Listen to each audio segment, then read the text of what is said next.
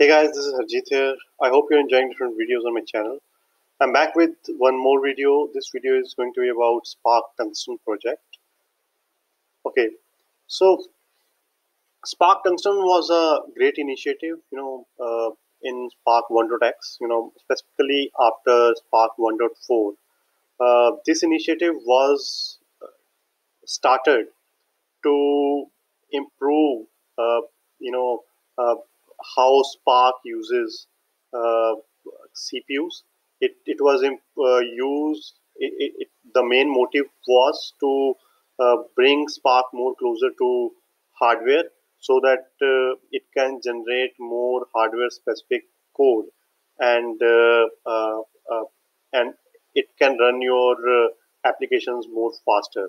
So the focus was on better memory utilization and better hardware utilization from CPU point of view. So basically, it focused on three things: better memory management, cache-aware computations, and automatic code generation.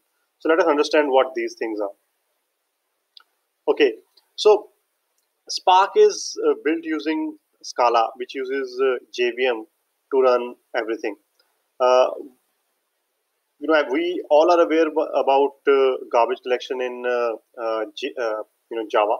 So that used to cause a lot of issue with Spark. So it used to cause a lot of memory overhead. The way data is stored by Java. To store very small data of small string of 4 bytes, you will probably need 16 byte or 32 bytes of storage.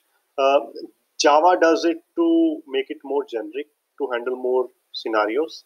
But in case of Spark, it was a big overhead, because in Spark you are dealing with huge amount of data. If you have billions of records, and for every record you are using a lot of memory, like huge amount of memory, then it's really bad. So you would like to reduce your memory footprint to optimize your job, right? To use your resources to maximum.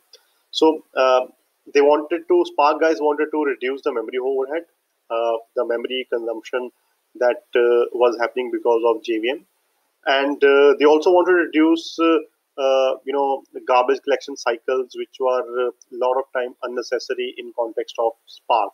So they wanted to manage the creation and uh, you know creation and destroy of object by themselves. So how did they solve it? So in Spark, in Tungsten project, they started to use something called unsafe area in JVM. So what exactly happens is that you have a heap in JVM in which your all objects are created traditionally by JVM. Uh, in You can allocate some extra memory which is out of heap to your JVM, and in that out of heap memory, you can start creating your object and start destroying your object. So all the shuffle operations that you see, all the executors, whenever they are sharing data with other machines, they now use this off heap memory, this unsafe memory. That off heap memory is called unsafe memory. So in that area, all the objects are serialized and deserialized. All the objects are created and destroyed. It is very memory efficient. It gives you like a C language kind of alloc, calloc, malloc kind of a control. You can allocate specific memory and release specific memory, and you can make it very optimal. It gives you a great control. It gives the developer a great control. So, and you do not have GC overhead, garbage collection overhead, garbage collector running again and again to look into how to clean the memory. You don't have that kind of issues. Project Tungsten has made Spark more cache aware. So there are new algorithm written as part of Project Tungsten, which are more cache friendly. They know how to use uh, uh, cache more effectively. There are better strategies written to which are focused on retention of data in cache, for how much time the data should be retained in cache and when it should be replaced. And there are better data structure written to exploit the maximum capacity of cache, so that maximum data can be stored into cache. So it was done because it was observed during benchmarking of Spark that Spark was spending a lot of time waiting, data being read from RAM to CPU registers for any processing. So that's why they said that okay, they need to focus on exploiting cache more, so that their algos and data structure should be more cache friendly, so that they can better utilize the cache. Okay, other is code generation. You can write SQL statements in Spark, and that in those SQL select statements you can mention expressions. You can also mention lambda expressions in you know in if you're defining UDF, and if you're defining lambda function is Python. Then those expressions can be understood, and at runtime a very efficient code can be generated by uh, Project Tungsten for you. So this makes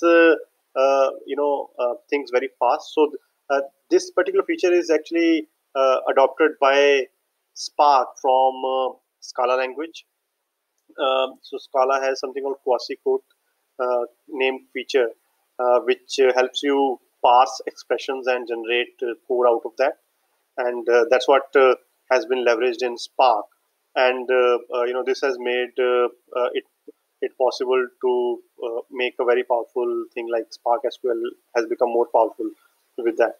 So your intermediate data, can be stored in CPU registers instead of sending back to uh, RAM. That is one more optimization that is done as part of Project Tungsten. And Project Tungsten has also enabled creating CPU specific SIMD instructions, so that your looping operations and your vectorized operations can be optimized and can be run a lot more faster. So Project Tungsten was a project which has tried to focus on all the kind of optimization that should be uh, uh, uh, you know uh, exploiting CPU, that should be using CPU to maximum level. So that was the focus on Project Tungsten. I hope this video was useful for you guys. If you have any question, please post it in the comment section. I'll be very happy to answer them. Thanks for watching this video.